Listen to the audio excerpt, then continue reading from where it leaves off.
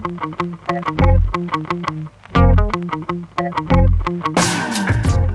many people can boast a Super Rugby, Premiership, Rugby Championship and a few Champions Cup titles. And yet Will Skelton, the second rower here in La Rochelle and for the Wallabies, is known instead for his size. At 2 meters 3 centimeters and over 150 kilograms, a size 18 boot, he's known for being the biggest man in rugby.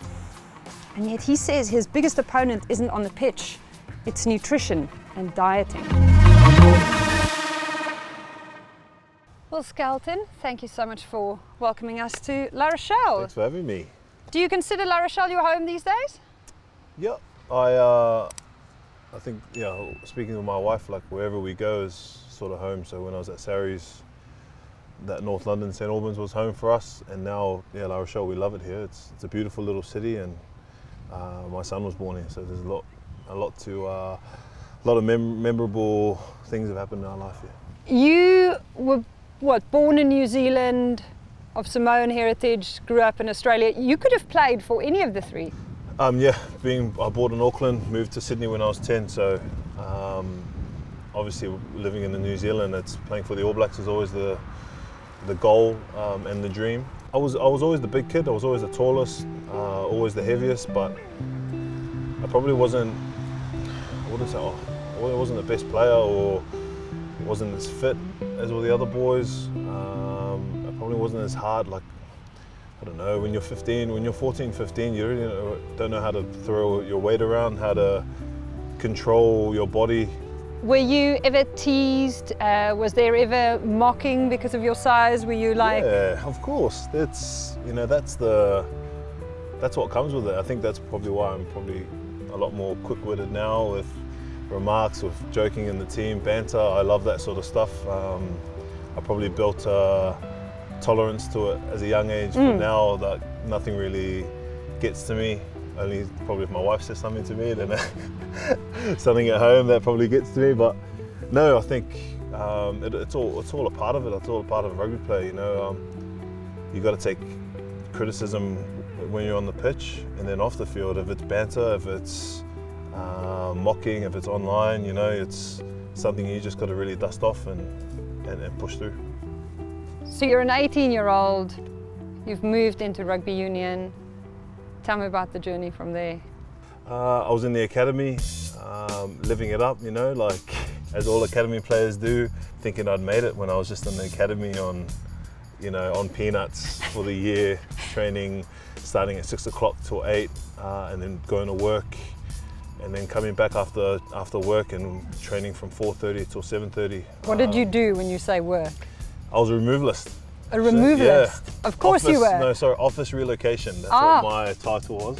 I was a young, big kid, so they'd get me to lift all the boxes and whatnot, but weren't on very much money with the academy, so I had to earn somehow, and that was, yeah, obviously getting a day job, that was tough. That's brilliant. Yeah. Then you come to the Saracens. I mean, you've done well out of the Southern Hemisphere in a few seasons. And they say what? Lose some weight, yeah. Like how many kilograms? Well, I broke my arm, so I signed there 2017-18 that season, and I'd broken my arm, so I'd literally come off surgery 2 weeks, so you do nothing. And I basically said to myself, that's my holiday. Ooh. And I ate everything under the sun.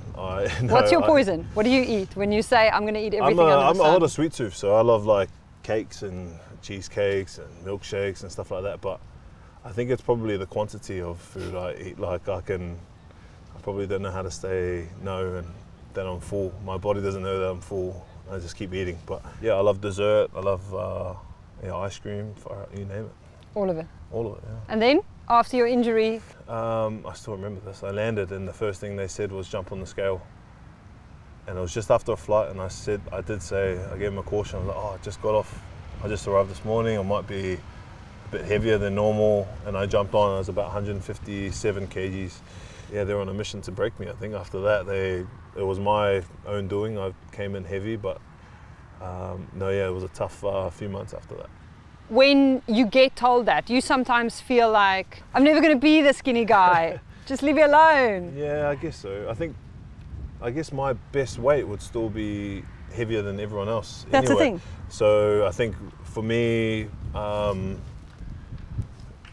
being fit is there's always that weight goal. That will never leave me until I finish my career. I know, and there's a lot of guys now playing who have similar problems. For us, it's basically always cardio. It's always, oh, you got to watch what you eat, and that's always a struggle and a challenge for us bigger guys, you know. What helps you keep it in check? No cakes, no half a cheesecake? It's not even that. That's the thing. It's not even that. So after that season, I was pretty injury prone after I came in heavy.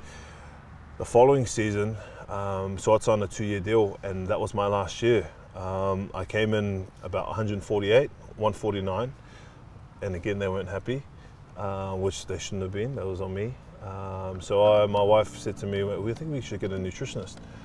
So I went online and we found one. Her name's Amelia, and she was great, you know. And I dropped I think I lost like 12 kilos.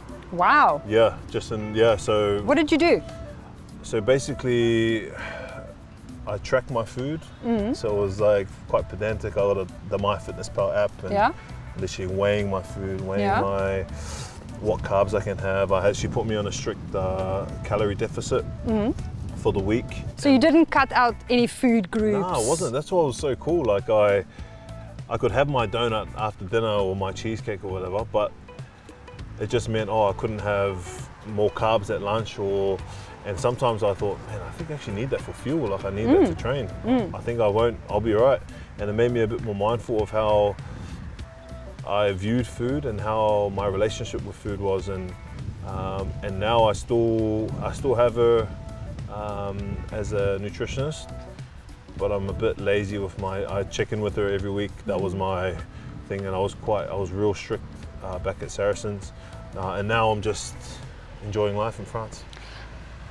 That's interesting what you said about your relationship with food. What was your relationship with food? If I have a whole cheesecake after training, you know what I mean, I'll blow out. Whereas if another guy on my team who doesn't need to lose weight, he can eat whatever he basically wants. And that's the joke that we have if we're doing cardio on a Monday and we're looking and I see Teddy Toma, he's just chilling, you know, he's getting a massage, or if it's bloody Ihaya West who doesn't need to do that sort of stuff, and we're there working and we're grinding. But I guess that's just the way it goes, because if my mum and dad did groceries and, for example, we got Cocoa Pops, or if it was rice bubbles, or a cereal that wouldn't be Wheat Bix, because Wheat Bix was the standard one that he always had at home, that would be gone in like a day, because we'd have a binge bowl. It. We'd binge it. We'd have a bowl. I'd come back an hour later and go, I still feel like the Cocoa Pops, that's going to run out soon. I need to get in there before my brother takes it or my little brothers take it. So food wouldn't last at my house. So whenever mum and dad would do a big shop, they wouldn't have to hide it, but she'd have to say, like, come on, this has got to last. Like, yeah, come on, chill out. Like, it's not going to run away. And I think I sort of brought that from when I was young age to even now. You still have struggles now. Like I can weigh in 4 or 5 kilos heavier than what I was the week before, and that changes because I'm so heavy and I'm so big, compared to not yourself but another player in my position. 1 kilo for them fluctuation is probably 3 or 4 to me. And a lot of other guys in my position who have that same profile have those troubles moving forward. I think that's what coaches and trainers have to get in their head, that it's not just one mold fits all. The lock's supposed to be like this, the prop's supposed to be like this. But yeah, I think that's a little reflection that I've had over my experience.